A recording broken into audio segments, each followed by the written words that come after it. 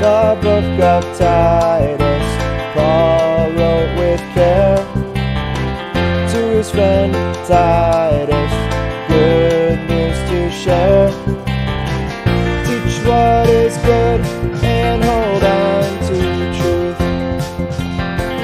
Live godly lives in all you do.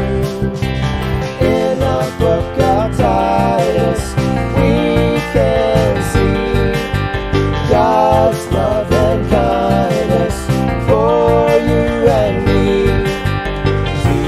Doing good in all we say, showing Jesus every day.